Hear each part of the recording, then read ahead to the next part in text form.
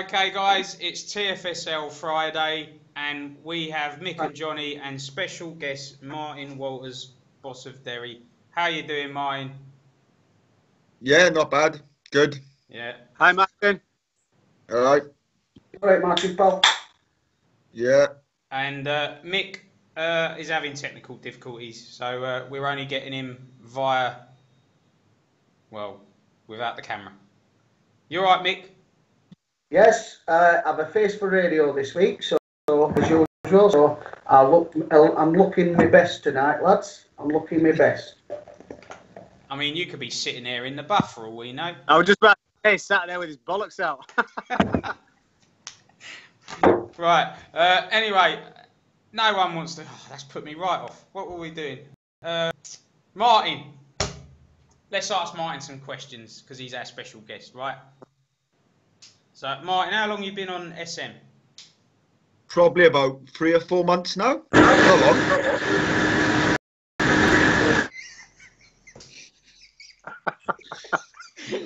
What is that? That is Mick, and that is Mick's Amstrad computer or whatever he's got. I think we all need to chip in and get him something better. You've been on this. How did you find out about Soccer Manager then, Martin? Through my brother, Phil Walters. He told me about it. So we used to love manager games, Championship Manager, all that malarkey, and I never really heard of SM. And then he said, "Oh yeah," so he got me into it. Joined One Game World, and the next thing I know, I'm in about 3 or 4 now. Is he older or younger than you then? He's my twin. Oh, is he twin? Wowzers. Yeah. You're both ugly bastards. Wow. It's not very nice. I'm only joking. Only joking, fella. Only joking. Right, So, it's Mick that rang me, even though he's in this call. So I don't know what he's playing at. So I've cleared him from this call, and now I'm going to add him back. so Yeah. how long's Phil been playing it then? I think he's been playing it for about maybe a couple of months, maybe, if I'm right. Yeah. Maybe just short of a year. So he's not been Yeah. on it long. So how did you find out about TFSL then? I think it was through Phil as well. Well, I was in another game world, like NYT, and I knew a few people were playing it, and Phil then told me about it. And Mick has arrived. All right, Mick, can you hear us? Yes, mate, can you see me? Yeah, we can see your nostrils. Yeah. Well, that's probably as good as you get from me. The lovely nostrils, Rob, aren't they? Brilliant. No, mate. Okay, so there's a bit of a chain here, Martin. So your brother got you into SM, and Mark Stewart got Phil into SM. Is that right? Yeah, that's correct. Yeah, and obviously Mark's been playing a long time. And yeah. and you said something about Championship Manager, Football Manager. I remember Championship Manager because I'm going back a bit now. That was what I used to love.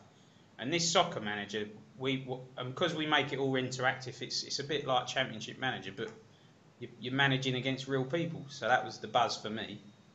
Yeah, that's exactly the same for me, especially with the Facebook pages as well. So it's like it makes it more realistic, and like Sky Sports updates and all that. I know, yeah, the Facebook page. That's what I referred to it the other day. It reminds me of like Sky Sports when it's transfer windows closing. That's what our Facebook page is like. It's just non-stop, and I suppose Soccer Manager anyway is okay battling real managers. But what's good about our community and all the game worlds that we're involved in is we all start to know each other, and so you've got no cheats, you've got honest people.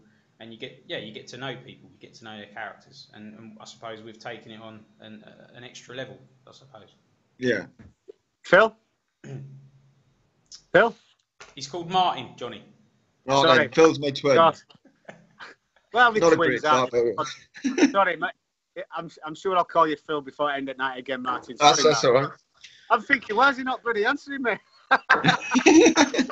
Martin, so did you actually go straight into full game worlds, or did you actually experience like usually when we all start, we start off and there's just a few managers in the league and you're playing against a computer, or did you just go straight in at the To be honest, I started off in like just computer generated ones for a while, and then I got into NYT and started NYT, and that's when I started to realise how interactive it got, and after that then. I've gone obviously onto TFSL now as well, so I've gone on to others. So I'm still getting to know it, but yeah, it's going good so far. Most of my it's a lot better, Martin, against real managers, isn't it, than against everyday computer generated team. No, exactly. Yeah. I don't like playing against computers and all that. That's just the same as like Football Manager, why I got bored for me, because essentially you're just playing the computer at the end of the day. Yeah. And when you're out, when you're outsmarting tactically, and is a real body behind team you're up against, and you do it by tactics, and sometimes you've a lower rating side, it gives you a lot better buzz than coming up against like you said, computer generated teams. Yeah, exactly. I mean, the computer's got no emotion. So, for example, if you do dump a big team out of the cup or something, the computer's not going to be gutted about it or kicking themselves. Whereas obviously a real human is going to be kicking themselves. Trust me, Martin. I can tell you exactly what it feels like to be dumped out of a cup. Yeah, right, Johnny. We got like a real close up of you, mate. Are you? Yeah, that's better. That's better. Yeah. That's better? Yeah. All right then. So that's you. That's how you got into SM, and you're in quite a few of the sort of the big game world. So you and your brother kind of landed on your feet a little bit because you knew Mark. And well, to be honest, I've never even met Mark, but Phil works with him, so I know Mark through Phil. Yeah, and obviously Mark's well known in SM terms, and you're competing again in some of the best game worlds there is to offer, I would imagine. But regarding TFSL, because that's what this show's all about, how are you finding this particular game world? Yeah, it's going well. I mean, I come in with Derry, and I'll be honest, I think Brian Reid was the previous manager, and he had a good team. Yeah. My one gripe with the squad is youth, but that is something I'm going to sort over time. Yeah. But at the moment, where there's no funds, I personally, I know you've done it, but I'm not willing to sell most of my high-rated players at the moment. I'm going to wait till the summer, see if I can get a high finish. Yeah. I think since I've come in, I've had 6 wins, 1 draw and 1 loss. So it's not been bad, and I'm 3rd currently at the moment. Obviously, you've had a brilliant start, Martin. Yeah, it's a good start. But to be honest, I'm not really looking at what Rob's doing with Crusaders or Livingston. I'm looking at people like Falkirk, Cork City, Glenavon. They're all like on the cusp. They're outside the playoffs. If I can match their results or better, then I know at least I'm going to have a playoff spot settled. So I'm looking what them teams are doing. Yeah. Do you feel your loan situation? I mean, we're in a different kettle of fish, me and Johnny in this game. Well, but do you think we such as Derry City, these 3 loan players are like ultra important to you, especially with wages and affordability of teams? Yeah, I mean, to be honest, I've got a loan in. I've got Andre Gomez from Man United. He's not the best rated, but I'll be honest, he does the job and he helps with my rotation as well with the fitness. I've recently got Drugic from Liverpool, from Phil as well. But again, I've got Philip Melo and some other guy who are probably better than him. But again, still, it's just someone who adds more quality to the team. But definitely, I'm looking at the league as well. Some of the lone players in this league are very good. So, I'll give you a little tip though, Martin. If you're wanting loan players for next year, you want to be putting your feelers out now, because I know there's some managers already putting the feelers out for loan players for next season. His twin brother manages Liverpool. I wouldn't worry about it. It's kind of like Alex Ferguson and Darren Ferguson. We both hate each other, but we help each other out one time. It's quite handy having a brother that manages Liverpool, isn't it, Martin? Martin, I actually had Grujic and Solanke. I've sent them all back. And you were saying about you're not looking to catch Crusaders, but we are going to dip. We are going to fall right outside the whole thing, and that does have a knock-on effect. That will give 2 teams, because I think I would have probably gone up or been in the top 3 or 4. So that is going to free up a space, and there's a great chance for you, Hamilton, or Livingston. I think you're the 3 that are going to be. It's going to be 2 from those 3 that go up. To be honest with you, I think if you look at that top 6 with the managers you've got, I think you've got Noisy, Andrew Flint, Nick Duggs is coming at St Mirren, Nick Justice is in there. I think you're going to see that top 6 change. Personally, I think it's going to change quite a bit. I know you said you're going to come down with it, but I think by the end of the season, the 5 or 6 teams are in it now, it's going to look very different. I don't know, because if you look at the teams and go through them, the strongest teams by a country mile are Hamilton, yourselves and Livingston.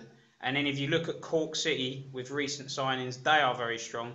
And Falkirk are on the up because Noisy's gone out and bought a load of old high-rated players. So Falkirk will probably make the playoffs as well. They're the informed team in the Yeah, but there's only going to be a cut-off point, and there's you, Livingston, and Hamilton. I can't see you three dropping enough for others to catch you. It's between you three. Well, yeah. To be honest, that's what I'm not looking above. I'm just looking who's behind me and looking outside the playoffs. And if I can match them results or better them, then I know at least I'll be comfortable in the playoffs. The playoffs, though, is an absolute nightmare. I've personally never won in a playoff, and they're a nightmare. Because if you play a semi-final, and then you've got the if you win, you've got the final, I think, a couple of days later, and your players are all unfit. Yeah. So what you have to do is if a clever manager will kind of pick a half and half, but then it's a risk, and if you're not picking, exactly. It's a real conundrum. Martin, I noticed Brian when he was running team. He had a really good run prior to him moving up to another club. There were a little bit of a blip during changeover period, which Rob took full advantage of, winning a managerless Dundalk at Derry City. And you seem to have actually carried on where Brian left off, because you've got quite a good run, except for Glenavon. You've quite a good run since you taken over. To be honest, I've not changed much. His tactics-wise, he set up a very attacking team, and I normally like my teams to be quite defensive and counter. But looking at the team as well and the squad, I thought, actually, I'll do this different. I'll carry on from what he's doing. I think I've changed the tactics slightly, but we are an attacking side. And so with the quality we've got, why not? Just go out full, guns blazing. Martin, that's a good manager, because that means you're adapting to what you've got. Yeah, it is, yeah. So that's if it's a winning team, sometimes managers want to, and sometimes too quickly, probably make that team and put their own stamp and sell these players because they were previous managers. But if if he's got a winning lineup and he's a winning formula, why not just York manager now, but just carry on with winning formula that's been created around the club? Yeah, well, I signed Philippe Melo in. He's great defensive midfielder on there, so I've got Melo in. I think I've got about 4 or 5 players in. I think out of the 5 of them, I think 3 of them are just backup, basically, to make the squad bigger. But yeah, I've got Melo in, and he's basically like a defensive midfielder. So most of my attacking, I'm pretty sure he'll cover all the defensive aspects of it. But that was the only thing I could really see, though, really point out in the squad when I came that maybe needed improving. Other than that, it was just a case of probably carrying on what Brian's done and just tweaking the tactics slightly, but we're still attacking team like he had them. How many does your ground hold, Martin? I think it's, if I am, well, I can check now. I think it's about 5,000 or 6,000. 7,700. Is that how much it is? Yeah. I don't think I've filled it, to be honest, but I think it's about 4,000 or 5,000 there every week. So, which is good, obviously, for money and financial wise, because down where we are, we're all scraping for money. There's still room for improvement. We are chairman having to, which he sometimes don't, add on to stadium capacity. So even when you get more successful, there's still that 2,000 or 3,000 extra that you can still fit in original stadium. Yeah. No, exactly. I mean, I'm hoping, obviously, we'd love to go up and all that, but I'm hoping in the summer he does invest, because that's when I'll start my youth project with Derry then. If I do go up, then it's going to be a very hard season next season, because I'm going to have to try and weigh upon getting youth in, taking some of my oldies out, but obviously I'll have to drop right in, so that'll be interesting. All right, Martin, I'm going to wait till the summer. Martin, one last question then, and then I want to move on. You weren't part of the original draw when we did the draw for the live draw. So Derry isn't the team that you've been given. Whereas I for example, I want to stay at Crusaders. I feel attached to them, and that's part of the reason why I've done my U-turn, because I want to plan long term. So with all that in mind, would you be up for a bigger job in the future? I would, but if I'll be completely honest, I'm going to stay put for this season and see out this and where this goes this season with Derry. For sure. Yeah, for sure. Then at the end of the season, whatever happens, how much they invest, who knows what happens. But this season, I want to see where this goes. But I don't feel like on other SM Worlds, this is a project at the moment for me, because there's not much youth in there. Yeah. But want to carry on his good work, and that's what Brian's done. And I'm not willing to sell my oldies at the moment to get youth in. I'm going to look at it in the summer and see how much money I get. Yeah. But at the moment, I'm happy to stay put as I am. Fair play. All right. This week in TFSL, well, since the last show, lads, we've had 4 managerial changes. Dazza Russell left, Johnny Red left, Benny left, and then Dave Faint left. And they've been replaced by Richie Burns, Hammer, Nick Dunks, and a guy called Vaj Pap, who is a guy from Greece. He's a really nice guy. These 4 replacements are a real, no disrespect to the others, but these guys are top notch. They're far more active. So the game has been given a real boost in the last week. And Nick Dunks is at St Mirren, so he'll have his project long term because they're near the bottom of Division 4. But 2 of the managers are going in at the very bottom of Division 3, so we're going to. It's nicely tied to us over at Division 3 now. So I just want to get all your thoughts on what's going on at the bottom there in Division 3. Rob, yes. I have to say something as well. Yes. Some managers that left have been renowned for not being active at all. Yes. I know you put this game well together with IF at start, but I think the 4 replacements are excellent. Yeah. I mean, you know, they do cause controversy from time to time, I think, like we all do. But for activity and putting things into game, I think you can't get any better than 4 that's come in. Especially like Richie and Dunks. Dunks has already put his feelers out for doing a little show himself. So, I mean, I think they're quite good recruitments. You know what I mean? Oh, yeah, they're top notch. But the game world will see that, or probably have already seen that, but you'll see that in the next few weeks, what these 2 are going to bring for the game world. But I'm just thinking in terms of Hammer, Kilmarnock and Richie going to Blackburn, those 2 teams are currently in the bottom 3. Will those teams get out the bottom 3, in your opinions? Yeah. Yeah. Both? Well, he got Hammer's got 12 points to make up, hasn't he? So but he's then if you look at the signings he's made... He's gone shopping. Yeah, I was going to say, if you look at his team, it's probably, rating-wise, he's definitely mid-table, not pushing playoffs if you started now, for example, with that quality of squad. Yeah. So where's your money on, lads? Do you think they're going to get out or not? I think Hammer does his team his own way, but we've seen before Hammer can produce results. He can get his son out in trouble. And Richie, I mean, he's a really good tactician. I mean, he buys wisely. He likes a bit of youth. He don't like investing in old. Like I say, like Hammer, he likes his younger players. But Richie, tactically, yeah. I don't think so. I think Richie kind of buys kind of solid teams, like late 20s. But I'm saying he's not into buying 34-year-olds. He'll buy wisely. He'll buy wisely, I'll give you that. I think Richie will mix it up. I think Richie will buy risers and I think he'll buy oldies if he has to. I think Richie will do what he has to do. But Richie does know the markets well and he'll know risers. He just chooses not to get them a lot of the time. Yeah, he does. He does know his markets. He's better than to he does. Yeah. Rob, is it Rotherham at bottom? Rotherham are under. Yeah, Rotherham at bottom. They're going down. They're going down. This is Experiment. Yeah. And who's next to Rotherham then? Hammer, Kilmarnock. Right. And who's up there? Who's after that? And then Richie above him with Blackburn. But there's an 8-point gap between 19th and 18th. Right. And I think Hammer will try his best. And I think he'll claw his way back in. But that gap's when he's took over, that gap's very big. You know. Who's next few after that then? Upwards from that. Peterborough's on 20 points. Peterborough, yeah. And you got Scunthorpe on 24 then. Yeah. And then, so I mean, Hammer's already 12 points behind safety.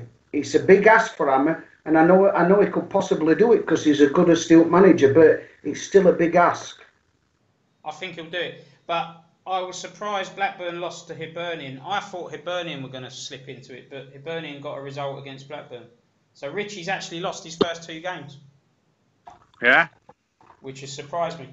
Yeah, but don't forget, it won't have done all his transfer deal. It won't be his team yet. Yeah, the first game, yeah. But I thought he'd get a result against Hibernian. But yeah, you're right, Johnny. Yeah, you're right. It's not his team.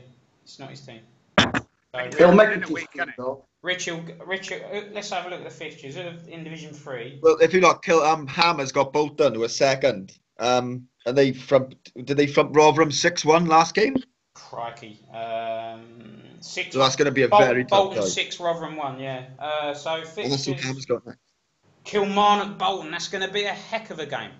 I know. That's a real. I'll tell you what. That should be the match of the day with Ian Imber. Yeah, it should. And who's Richie got? Blackburn at Rotherham. Well, there you go. You know, that's where Richie's going to get his first win, isn't it? He's going to win that. And then Scunthorpe are playing Portsmouth. That's a big game because them two are not safe. But if you look, Peterborough have got Birmingham. So if Peterborough drop points and Blackburn Richie does win, then they'll literally be a point off them then. Now, this is the thing, lads, right? Before Richie and Hammer took over, Kilmarnock and Blackburn were going down, and so were Rotherham. So that Division 3 was like a graveyard. It was dead. Those 3 teams were down, and the other teams were just sitting above them, all nice and relaxed. Richie and Hammer coming in has kind of stirred the cat amongst the pigeons. Yeah. And some of those Division 3 lads need to wake up because it's going I think Richie will certainly get out. He's near enough. Yeah. If Hammer gets out, and he needs praise and tell because that's a lot of points to grab back. I hope, I wish him well, but it's a lot of points to grab back. All right, I can see Richie doing it. Top of Division 3. As you were, I suppose, with Reading. How many points clear are they? Reading 55, Bolton 50, and then it's Southend 43. Reading Bolton looking good for top 2. Yeah, Reading got some good quality in the team though. I mean, I know you can say about old people, but you've got Torres, Idris, Gabby. This is a team definitely to. Cam is also a very good tactical manager. One of the best. I pick Reading. Looking at the teams now, Reading I can't look past. Definitely will be going up, and probably they'll have that top space all season now. Yeah, I think Southend have gone high rated and have done well because they're a small club, but it is a very ugly team. Sorry, Glenn, but he did what he had to do, and he's doing well. And Birmingham long term are going to be great because Thumbs has made good signings, but Birmingham's results have been poor lately. They're suddenly they have. They're 9 points off Bolton now. I mean, I can see it fight for playoffs, Rob. Yeah. I can see it fight for playoffs. I mean, you've it's got fantastic. 33. There's Bradford even in 11th on 31, and then they go all the way to 36 points. There's no between. Yeah, you've got Hearts in 5th. Hearts on 36, Wigan 36, Aberdeen just outside on 35, Shrewsbury 35, Barnsley 34, Plymouth in good form 33, Bradford 31, Sunderland 30. That's Division 3 suddenly waking up. It's becoming quite an interesting division. Yeah, it is. That's going to be a big scrap for them playoff places. David Fletcher has taken Hearts all the way into 5th. They started the season poorly. They're now in 5th. I can remember David Fletcher putting a message on saying, should I stay or should I go? You're right, Johnny, you're right. And it were ready to quit because I think he were winless in first 4, 5, 6 games. Well, look at him now. I know. Just got. Yeah, I like the team as well, the Hearts. If you look at the team Hearts, they got quite a good mix of youth and old as well. Not many old, to be honest, but it's a good mix as well. Yeah. It is. Good guy, David. Does a lot for the game world as well, as does many people. But David, I like some of the stuff he does in the Facebook page. I agree, Rob. It's good to see a Scottish team doing well. And also Aberdeen are having a solid season. Aberdeen and Hearts are genuine contenders there for a playoff spot. Yeah. Like I say, it's a big old dogfight for that. You can see warming up already. Let's keep an eye on Division 3 in the next few weeks. That division has been very quiet all season. Suddenly it's come alive and it looks very interesting. Like I said, let's get a few managers on here. Definitely, well. we will. And Terry Gray doing a solid job at Wigan as well. Shrewsbury under Harvey. Barnsley's boss is very, very quiet in this game world. Mudassar, but he's a good manager. There on the periphery. Colas didn't start this game world at all, but he's put his effort into it, and now Plymouth are on the run. And I think Kev is doing a very solid long-term job at Bradford. So Division 3... Kev always does, doesn't it? Yeah, Division 3 looks really good. Really good. Kev always built really slowly but steadily, and he seems to turn things around, doesn't he? Kev's a good manager. Yeah, he is. Yeah, he's a good manager, yeah. There are, in my opinion, certain clubs that are better suited to managers, and I think Kev is better suited at building. I mean, yeah, Rob, do you know Bradford and Blackpool's and stuff, doesn't it? I mean, beauty about this game world, Rob, is there's very few mugs.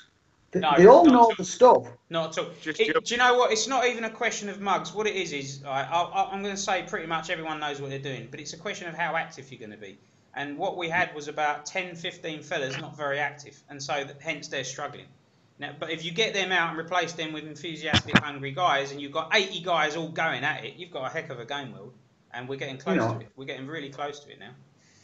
I think you should judge a game world by its lowest division and how active them players are. Yeah, and you can see clearly in this game world, in Division 4, there's a lot of active managers posting regularly. Yeah. So if you judge a game world on that, TFSL is definitely one of the best out there for that. Spot on mine. And as I've said this a few times, with the way this game world is, when new managers come in, they're usually starting off in Division 4. So you're getting all the good, enthusiastic guys are coming in. The entry point is Division 4.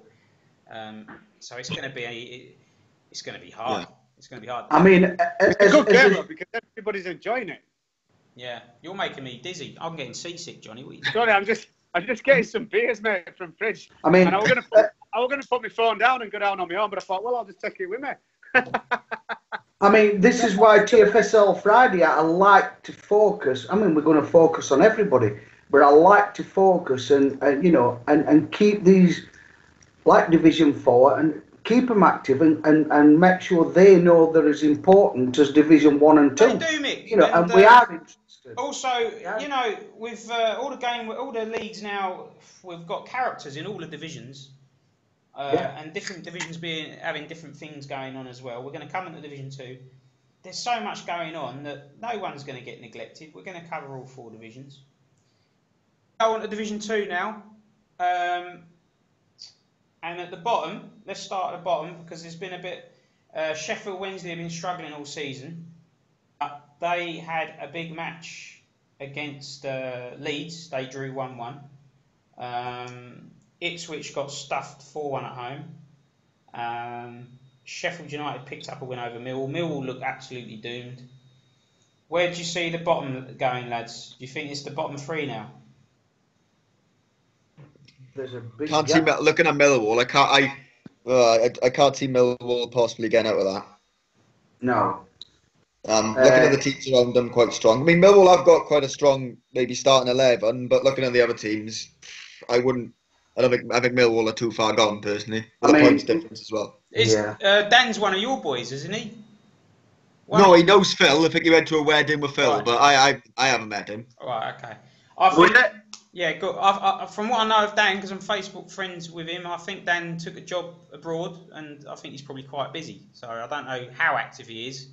That might, and also he's new to the game, so that probably explains the results. I mean, all's above Ipswich, but they're on a terrible run.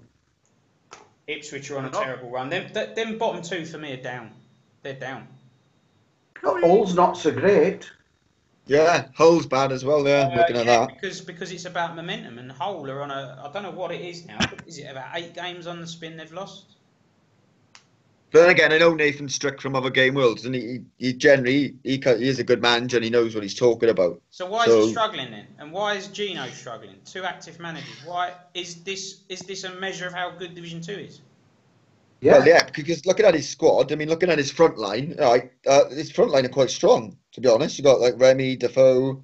They've got quite a strong front line, but I think maybe it's like falling behind. It's like we said earlier, Rob. None of these managers are mugs.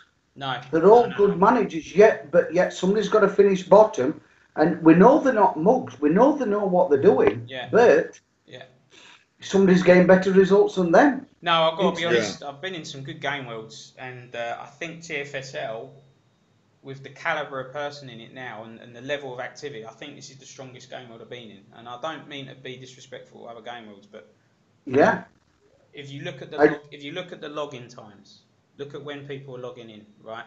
The 4 least active people have been removed or have left. Yeah.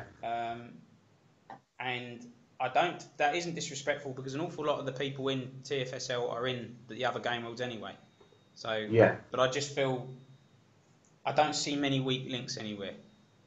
Who's bottom 3 in Division 2 then at the minute then? Millwall, Ipswich and Hull, and it's not looking good for them 3. How many points off safety are they then? Well, Hull are on 15, and then Sheffield Wednesday are on 19. And then there's a 6-point gap between Sheffield Wednesday and Sheffield United. Right. And then from Sheffield United all the way up to mid-table, it's all quite tight. Well, if you look at Hull, had an absolute mare of a start, didn't he? I don't think he won something like his first 12, 13, 14. Yeah. And it's strange. We had a few managers like that. David Fletcher, Michael Hudson, West Ham. Some really good managers had really awful starts in TFSL. And these are active guys. This isn't guys not logging on. This is really active. Oh, yeah. I mean, just looking at the bottom for a sec, Rob, you've got Hull. Hull's next 2 games are Derby, which is Mark is flying, and then you've got Swansea, who are sitting solid in 8th. And there's a 4-point gap now. So potentially Hull might... If you write off the Derby one, because I think Derby are just relentless now. Swansea are beatable. I want to come on to Swansea, actually, but Swansea are beatable. I want to mention Swansea because I did a deal with their manager this week. He sold me a player, Daniel, and I had a look at his squad. I already knew about his squad anyway, and he's made some changes. But I really, really like the look of Swansea City in the long term. This is not an easy club to manage. They had something like £4 million spending money.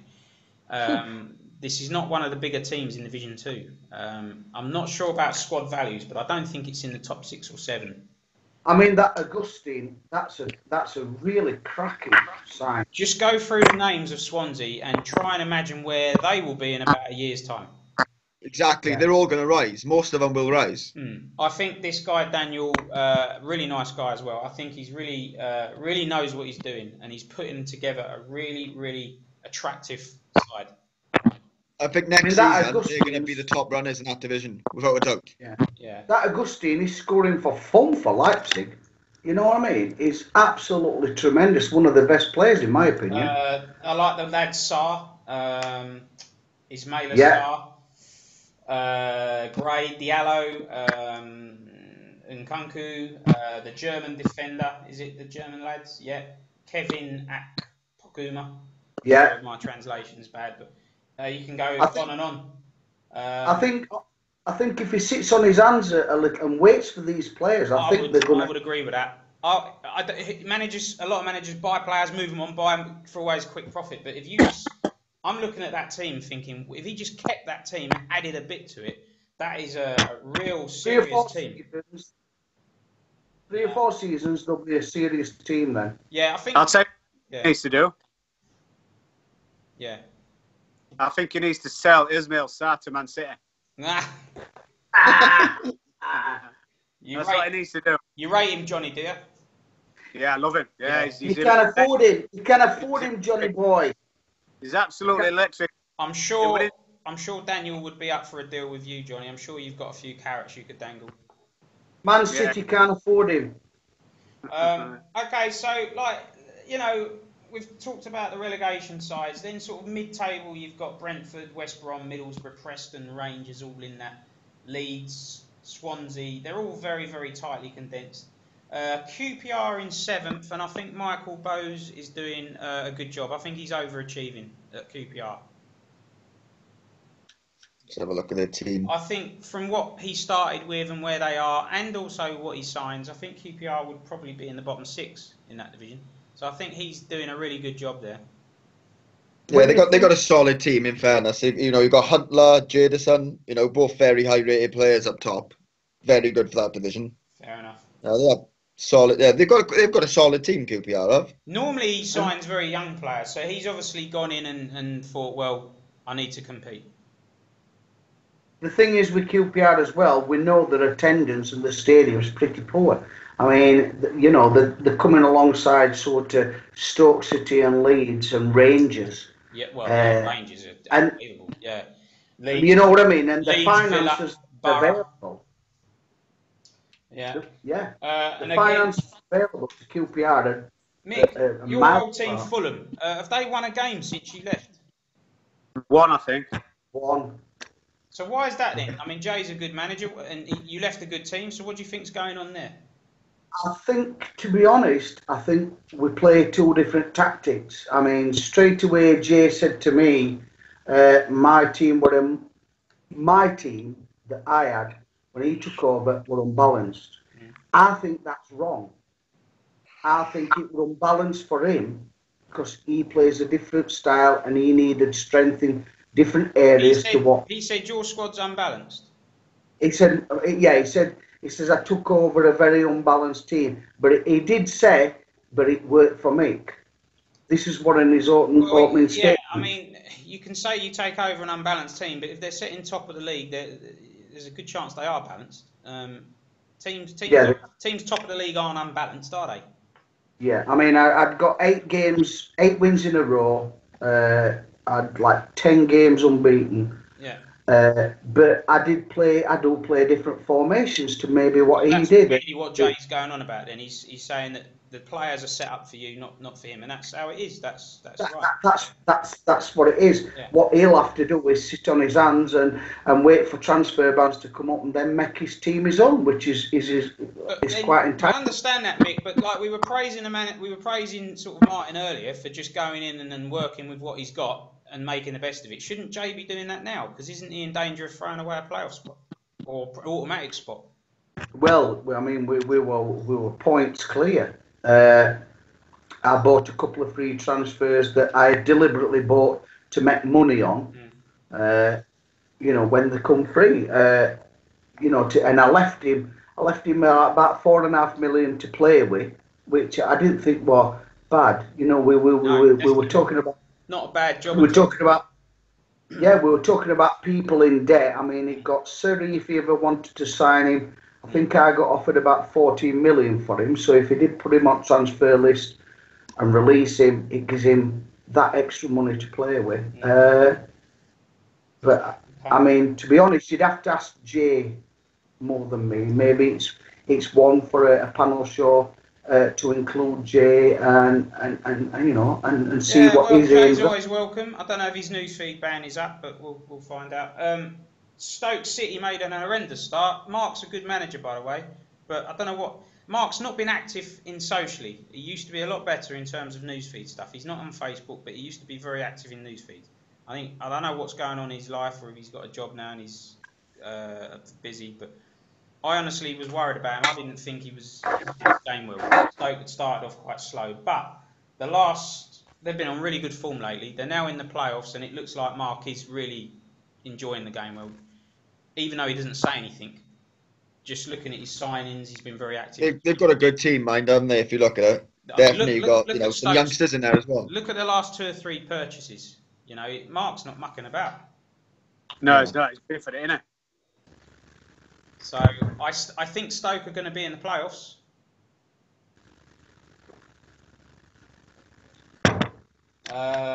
Suso, 16 million. Torreira, that was a great signing. Pepe from Lille. Jota, yeah, he's bought some good players. Mark's really good in the transfer market. There's a lot of players there that will rise, and there's also a lot of players there that will keep the rating. Suso, nice balance in that team. Yeah. Suso, I can't see him going up in rating, but he'll certainly not go down. Yeah. And then there'll be certain players that Torrio, I think he'll go up to 90. You know, now he's signed for Arsenal. You know, I think you know, he's running a smooth side, to be honest. Now, in the last couple of days, he sold. It can be for 8 million. Janusai for over 9 million. Golovin's gone for nearly 12. I think Mark is sitting on a hefty chunk of money there. I think there could be a couple more players coming in. Yeah. Maybe he's building a war chest for the back end of the season for a big push. Maybe for automatic. Well, I think a lot of players. Yeah, Martin. I think a lot of players we're talking about this division. A lot of players have been treading water, including myself, waiting for these transfer bans to come up, and now they're starting to move up market and releasing players such as myself that previous manager bought and shaping team to how they feel fit. You know. Lads, there's a deal here that I want to talk about because it's coming up illegal in the transfer market. Hernandez from Manchester City to Arsenal for 18 million. I love him. What are you two playing at? What do you mean? He wants him, I don't want him. What's the problem? No, I'm only joking. No, it seems like a good deal for both, to be honest. I mean, to be honest, I cursed him. I says, what did I say? I says, sorry, I'm not getting into last week's swearing. I says, but Rob, I says, Johnny, you fucking milk me like a Frisian cow. I says, I offered 17.1. I said, you fucking turned him down for a couple 100,000, you tight bastard. Yeah, but Mick, do you know the irony of you calling someone a tight bastard is not lost on me. You're from Barnsley, mate. Seriously. No. Mate, Webs have got timeshare in your wallet. Rob? Yeah. He's been offered some ridiculous amounts of money for his team. Yeah. He's been offered 51 million quid for Verratti, who's 44 million. That's 7 million quid. Yeah. He can make 7 million quid on one player. I was just looking at the transfers while we're on it. Lacazette's going to Everton for 3.6 million plus Fekir. Plus Fekir. Fekir, all right.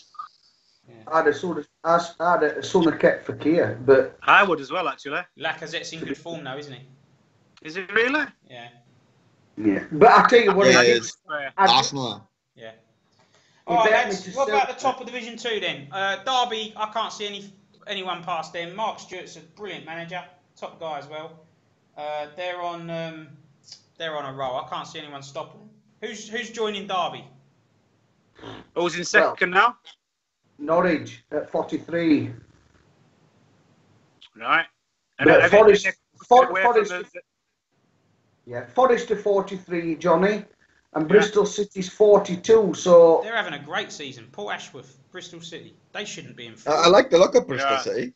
Yeah, he's punching above his weight. Why Bristol City in fourth? You know, you got big teams in that division, and Bristol City are not one of them, really. No, they're not, Rob. And you've got to. I think sometimes you've got to understand. I mean, I took cover a Newcastle team, not in this game, or in another one, and it's everybody says you've got the crowd, but that tight bastard Ashley, his team's shit. Can you see he's slurring and swearing all of a sudden now, eh? Oh, well, no, but his team's crap, you know. Benitez, what he's done is keeping that team together. And it's like Bristol City. They're there, but can you imagine startup squad of Bristol City compared with, say, even Fulham or in that Premiership? And what he's doing is tremendous. Right, so come on, give us a prediction. I'm good. Because I can't call it between Norwich and Forest or Bristol City. So I'm going to say Derby. I'm going to say Derby. Go on, help me out. I don't know what to say. Well, it's heads or tails at this point of the season, isn't it? Yeah. You won't know any more.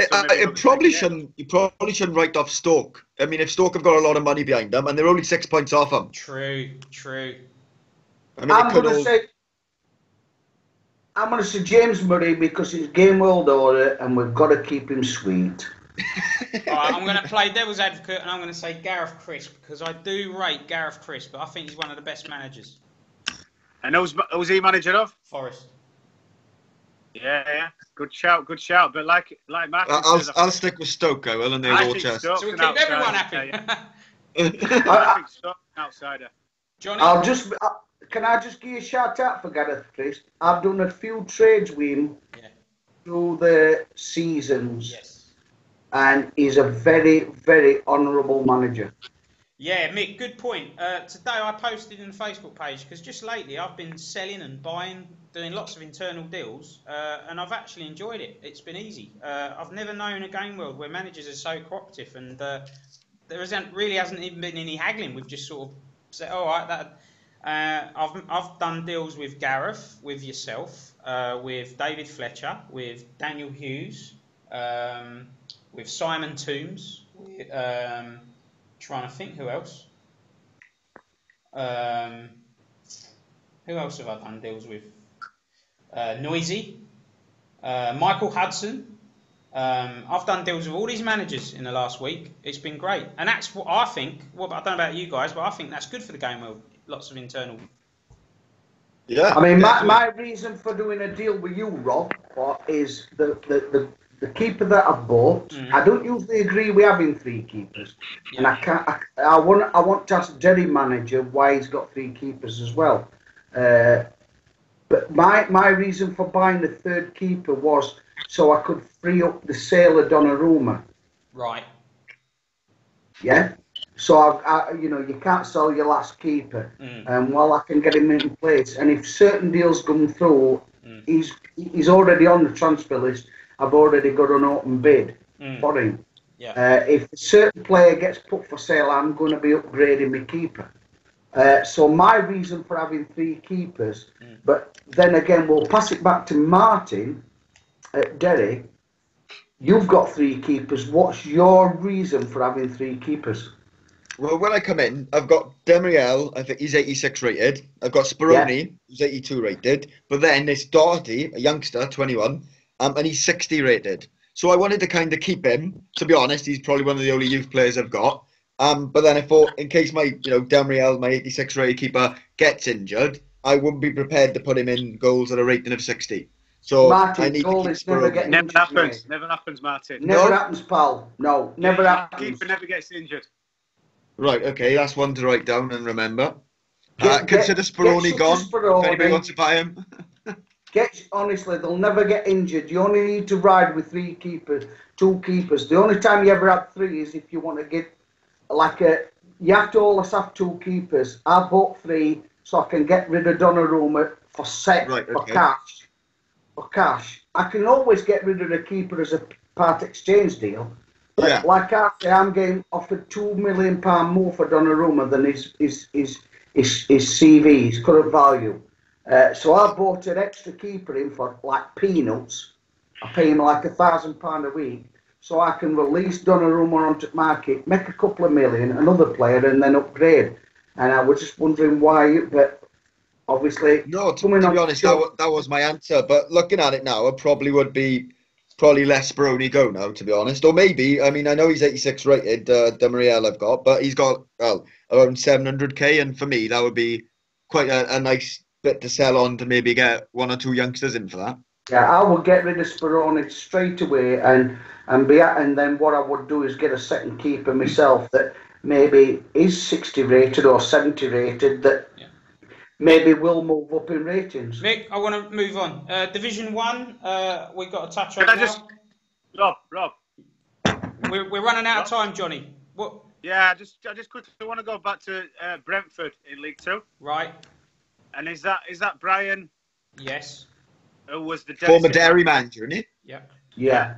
I just wanted to say a big shout out to him, and I just hope everything goes okay for him, because he put something on newsfeed today, and I don't think things are going too well in real life. And he's taking a bit of a back seat from being active and stuff. Yeah, that's a nice touch, actually, Johnny. Yeah, thank you for that. Everything goes okay for him. And sometimes we have to be a bit understanding about personal lives, that they might get back on track in a couple of weeks, but they might need a few, 3 or 4 weeks. Guys, 100%. Listen. This is a game, right? I've quit this game 3 times. I had my own family problem in the summer, and I was living abroad. Everyone knows that. It's a game, and I don't apologise. And if people need to do whatever they need to do, people should respect that. It's a game. That's all it is. So sometimes, out to Brian. Yeah. Sometimes we need to give people a chance. It's not that they don't give a shit. It's that for whatever person. This guy is an absolute top guy. He's been brilliant for TFSL, and you know, we're here. You know, a lot. We don't know Brian, but you know, we're all a community, and well said, Johnny. Yeah. No danger well there. Said. He can take as long as he needs. All right, on to Division 1. The bottom is getting interesting. I think West Ham are going to pull out of that, or have pulled out of it, and I think they're on an upwards trajectory now. So I think the bottom three is Brighton, Wolves, Cardiff. I think they're looking pretty doomed, although Tom at Bournemouth is in a bit of trouble as well. I can't see Brighton coming back from that. Yeah, West Ham up to 15th now. They turned me over. Yeah, massive result. I was shocked. Yeah, I was as well. I was shocked and all. I'm having a lot of changeovers, but they turned me over. And pretty even game possession-wise, shot-wise and everything, but I were at home. And rating-wise, I was slightly better on day. Although I'm in both cups, I'm still trying to... A small squad, I'm still trying to rotate things. But there's no excuses. They turned me over. They were better than me. Are we all in agreement West Ham are probably going to stay up? Yeah. They're good enough. Yeah, West Ham looks strong. It looks like 3 from 5. Brighton, Wolves, Cardiff, Bournemouth, Palace. Do you know I say that? Do you know what? If I'm Celtic, I'm not exactly comfortable as Celtic either. There's only 6 points between Celtic and the bottom 3. And I'll repeat again, there's no mugs in this division either. No, I felt that a few guys in Division 1 weren't particularly active at the start. That's my opinion. Don't make bad managers though, Rob. No, good managers, but if you're not active in the top game world, you're going to struggle. It's as simple as that. And there's managers in... Look, the guys in Division 1 will know themselves, right, how active they've been. They'll know how seriously they've taken this game world compared to other game worlds. Or even if they're really bothering too much at all. And just my opinion, right, a lot of managers weren't doing their very, very best at the start of this game world in Division 1. And Johnny, you even come out and said that Division, you know, it was a bit quiet and all the rest of it. Yeah. That's my opinion.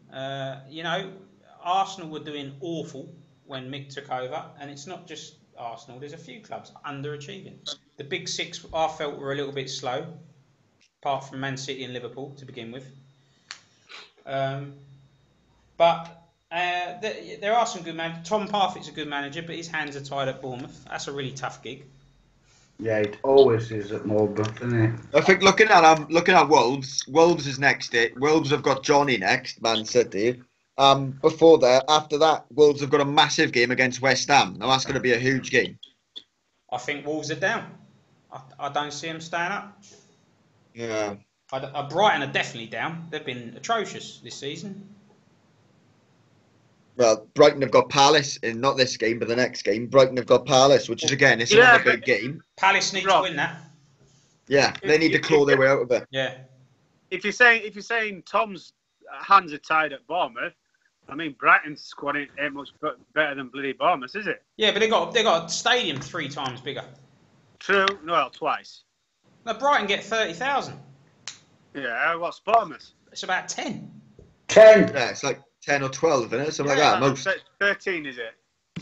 Bournemouth's capacity, I've got it up now, Bournemouth's capacity, 11,700. There you go. That is full stadium. Yeah. Even Barnsley's got a 24,000-seater stadium. Yeah, some of the teams in Division 3 and Division 2 will be able to top that with the attendance. Yeah, definitely. Yeah. So that's a tough job. I mean, in real life, Bournemouth are where they are because of Russian money. But when you go on to Soccer Manager, there is no Russian money. So for Bournemouth, they've got a tough. In real life, Bournemouth are a very good team, and I don't think their ratings are reflected on SM accurately. Think about it though. They've only just they're having a kick-ass season this season, but They're always towards the lower end of the table, maybe. You know, maybe they'll get some rating rises this time. Yeah, but they're. Oh, anyway. I rate Eddie Howe. I think it's good.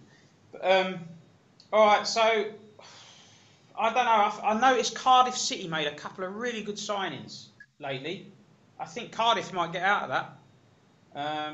That is.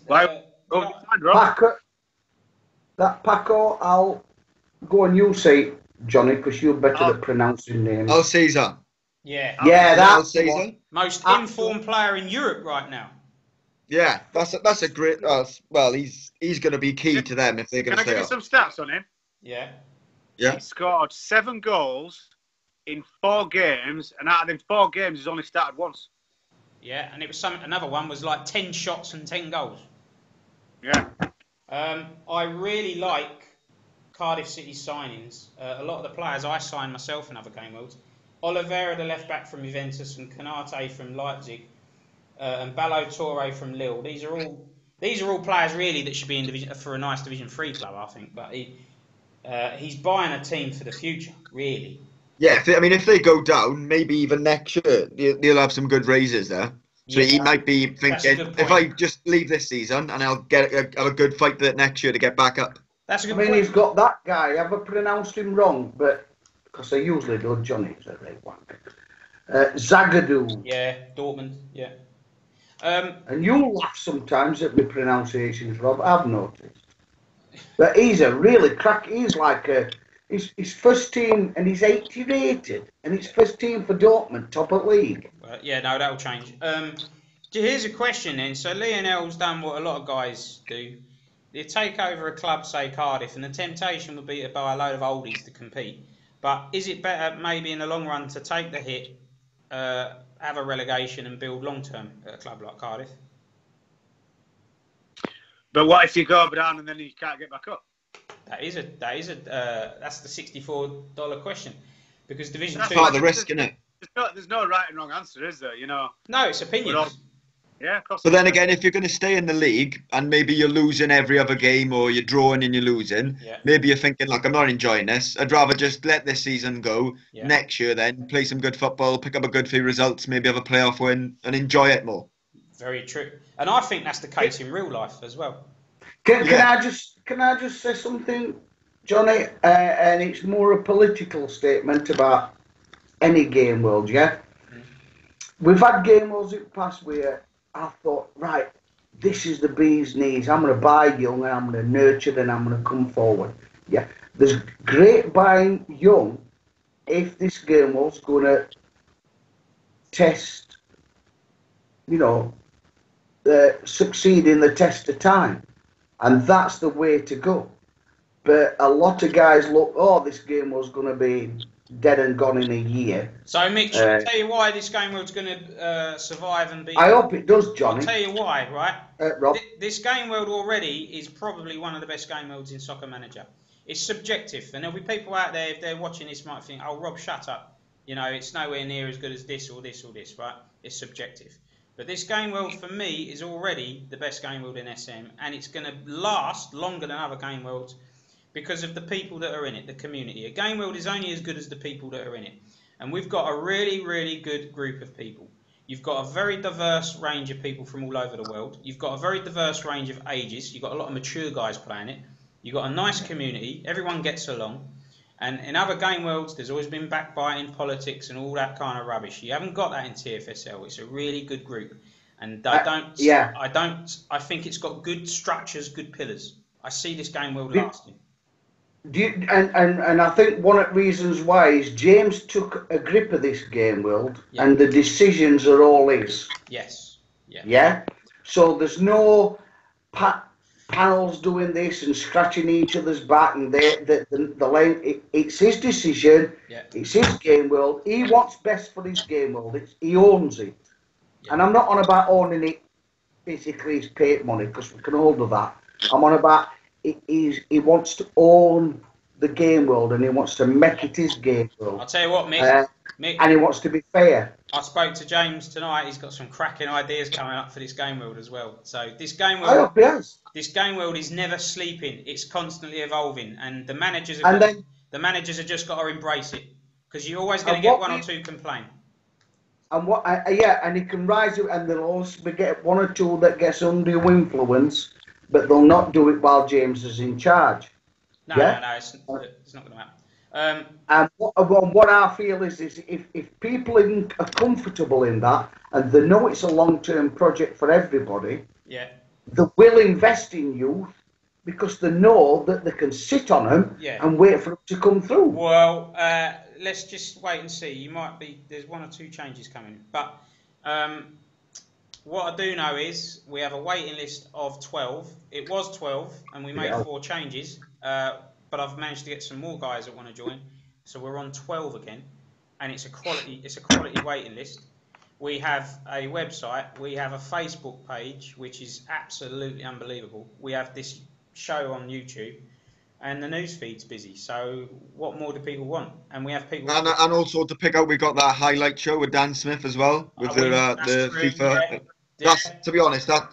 I play a bit of FIFA, and what he's done is he's put players in the teams that they're in, and I will shout out to him here. That's a lot of hard work to do, that is. So a big shout out to him. Fair play, Dan. That's a lot of time. Yeah. I think that sounds like that.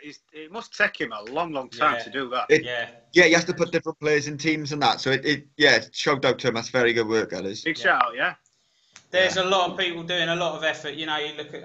It's horrible to single people out because I always forget people. But off the top of my head, like Gino, David Fletcher in the Facebook group, Dan Smith, James, obviously as the owner's coming up with loads of stuff. Loads of new guys impressing me with stuff that they're doing as well. Nick Dunks is coming in now, and he's going to be offering stuff. Can I ask one thing to Martin? I know we're getting to the end of the show. Can I ask one thing to Martin? Yeah. This is a game. What we're doing on TFSL Friday is it's ever changing. We're new to this. Rob's on panel shows, but this is a bit different because we've got regular acts and we want one person on show every week, and we want them to be starred. Do you think inviting you tonight, you've had a fair shot at your team and what you want to input into this game, Martin? Yeah, absolutely. To be honest, I would love to do this more often. I'll definitely return onto this panel show. You know, it's talking football. It's what we all love as well. And you could chat to people. So I'd be more than welcome. You know, we've talked about my team, the division I'm in. I think, to be honest, we've gone through every division really. So yeah, but we've covered more or less everything. Yeah, we focused on mine, talked about mine. And then next week we want somebody else, and we want to give them a chance to focus on their teams. And do you think we've achieved, or do we have to go and rethink a little bit different, or do you think we've achieved? No, to be honest, the questions were good. You know, I got to ask about how I got into SM and talk about my Derry team and how the league is going and how I feel my team is going as well. So I think it's great, and hopefully, obviously, a lot more managers will come on here, and you'll hope to see me on here again, definitely. Right, I love doing that. Martin, can I ask a question? Yeah. It's probably putting you on the spot, mate, and you don't have to answer it. You can just say, "Well, I'm not bothered." But is there anything? What are the things you like about it, and what are the things you could? Is there anything you dislike about it? Is there anything you think we could make it better? No, to be honest, I love it. I watched the last show as well with the show, and it's great. I mean, do you mean the show or do you mean the game world itself? Both, really. Well, no, I love the game world as well. I'm not one for comparing about different game worlds I'm in or whatnot, but this definitely active live feed, the Facebook stuff. Rob's just pointed out how many stuff's going on, and there's more to come as well.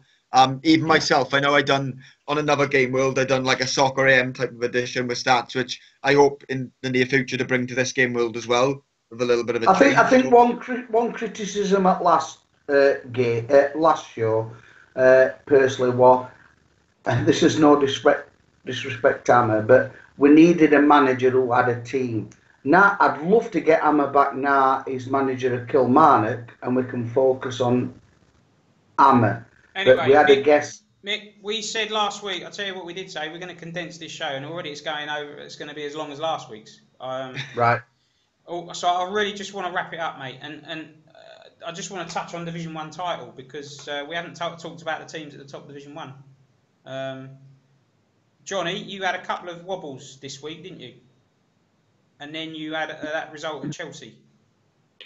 Right, straight up, I'm an honest guy. I'm not saying it'd have been different, but Mick helps set me my teams up. And we usually do it on a Sunday afternoon. And on Sunday, I tried Skyping him a few times, and he tried Skyping me a few times, and there was something wrong, and we couldn't connect. So I could pick my team, but I couldn't change information or my tactics or anything. So I did lose on Sunday. Got battered 3-1 by Tottenham. Hats off. I don't know if things have been different at all. But then, what about the cup defeat to Huddersfield? Yeah, stats were pretty level, and he did me. And you know what? The strange thing is a couple of weeks ago, I went to his place. We both played the exact same formations, and I beat him comfortably 2-0. And the exact same game, and he's done me. Simple as that. Yeah, that's off to Roche. He always seems to do me, Roche. Would you like to see him in the cup, Johnny? Yeah, between Roche and I'd like him to win it because he beat me, but obviously Mick's in there, so I'd like Mick to win it. Between them two for me. And then I was absolutely shitting myself going into Thursday's game because I didn't want three losses on the bounce. But no, I've done him 4-0 comfortably. I don't know how that's happened, but something says turning on a slump like beating Chelsea 4-0 away. Yeah, unbelievable. You can't. Did good. Yusuf was confident before that game. Yeah. So that's what. To be honest, Rob, I got a rate bollocking me. Yeah. I got a rate bollocking for not helping him. Well, can I ask one question? And it's puzzled me. Why is Yusuf over the transfer ban? I don't know, but he's innocent. He didn't do anything wrong. He's got 27 plus. He's got 37 players. He's got how many? 37. I don't know. I can't remember. I went one over, didn't I? Lads, there was a big game, and I think it's killed the title race. Because, Johnny, I thought if Liverpool beat Man U and you lose to Chelsea... Yeah, I'd have been down to 6 points. It would have been down to 6, but it's gone to 11 because Liverpool were winning at home to Man United, but a late equaliser.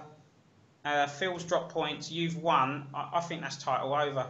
I do. Well, and my last 3 games were Arsenal, Tottenham, and Chelsea, and I've got a few okay ones coming up now. So yeah, Johnny, you can't let my brother win the title. Yeah, you got to see that then. Can't I? Oh, sorry. Actually, I want more loan. So yeah, no, let him win. Go Liverpool. Yeah. Well, I think Phil's done a good job, and normally any other season Phil would be winning the league this year. But Johnny, it's a great squad, mind, isn't it? It's a fantastic squad. Yeah, but his stats. And numbers... Martin, I really don't think he's going to loan your name out, you know, mate. I think I'm seeing him tomorrow anyway, so I'll maybe try and slip in a few feelers and see what I come out with. It's who you know in this game, Will, isn't it? Well, apparently I heard that Neymar's brought a property in Derry, but I can't confirm anything at the moment. But we're waiting on that one. Right. Lads, I'm going to wrap it up there. It's 1 hour 8. We're 7 minutes quicker than last week, but still it's gone way over. But you know what, Martin, you've been a really good guest and we've had a lot to talk about. So thanks very much. Thanks, Martin. No, I've enjoyed. Thanks for having me, guys. And I look forward to coming back again. Cheers, lads. Thanks, Martin. Bye. Thanks, Martin. Cheers.